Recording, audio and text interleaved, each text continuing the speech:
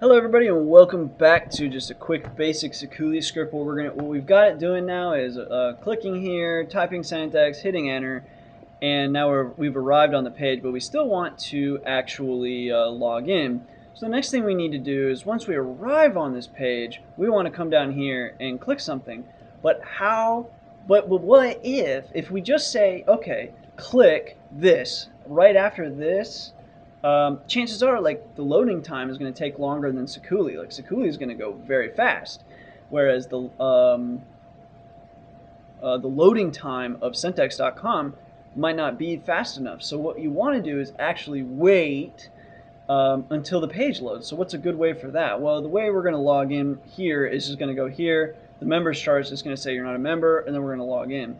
So what we really need to wait for is this button to be here, right? So Sikuli makes this pretty simple. We want to wait until it sees this button. Once it sees that button, it needs to hover over the button and then subsequently wait for the drop downs. So now we want to say hover, and we want it to hover over this, waiting for, so wait, where's wait? Waiting for, oops, let's see if we can get it. Dang it, hold on, we'll try it one more time. This time we got to beat it. So, where's wait? There it is. Waiting for, there we go. Waiting for this. Then, once that appears, we want to move our mouse to member charts and click it. So now what we want to do is, this might be kind of difficult, let's see here. Click, there we go, cool. Click members charts. Okay, so let's see if we can make it this far so far. So let's go ahead and save where we are now, and we'll run it, and let's see. So go to syntax.com. Oh shoot, since we were already on the page, it went, but okay, we're still getting it though. So it's clicked on members charts, and now it's like, oh, you're not a member, here's the subscription information. But obviously there's this button here. We're already a member. We want to log in. So now what we want to do is, first of all, we need to do another wait, since we're waiting for this thing to load, and Sikuli's quick.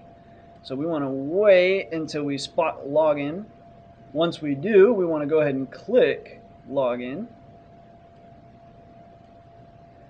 And then once you click login, we'll just click it. Now we need to wait, and what we're waiting for is a login box. So let's go ahead and say we want to wait for this box. Hopefully it'll, let's see, there we go. Okay, so we wait for that. Once that's there, we want to click in that username field. So once it's there, we're going to click right in there. And then as soon as we click there, we're going to type, and I forget what I named. I think it's like Sikuli Toot is the username I made. And then once we click, or once we type that, now we want to come down here and type in the password. So the next thing we want to do is click underneath my password. And now we want to type, and I believe the password I set for this account was just Sikuli. So we do that, and now we want to log in after we've typed out the password. So now let me just make a few more lines so you can see it easily. So now we've typed in password, we want to hit log in. So now we want to click log in. And so that should be it. Let's go ahead and just go back to google.com real quick. And now we'll go ahead and play this from the beginning. Let's see if we had any problems. Save all and run. So syntax.com, waiting. There it is. Sees it, waits, comes down to members charts, clicks that bad boy, waiting for the charts, and we got a fail here on wait for login. Wonder why I failed on the waiting part for the login. Let's see. Cannot find. It's interesting that it would say that on a weight, though. Like, obviously you couldn't find it. I believe there's a sleep function. Let's try and add a sleeper. Just maybe it's like taking too long. So let's sleep like 5 seconds. I'm pretty sure that's just it for sleep. Let's go back to Google. Try it one more time. See what we get. But so far it's doing everything else pretty well.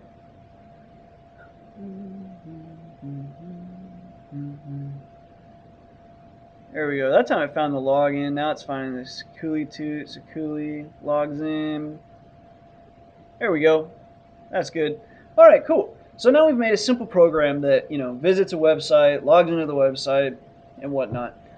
So by now you probably are getting somewhat comfortable with Sikuli and stuff. And those are just kind of the basics of Sikuli. Now you can use it to do all kinds of things. And as time goes on, I'll probably put up some more advanced tutorials of Sikuli. But for the most part, the purpose of Sikuli is to save you a lot of time. Because as you can imagine, doing like this, first of all, we wrote this, it's a 15-line program. And we wrote it in about, like, I don't know, 5-10 minutes or something like that. Whereas if you wrote this within Python, it'd be like a few hundred lines probably.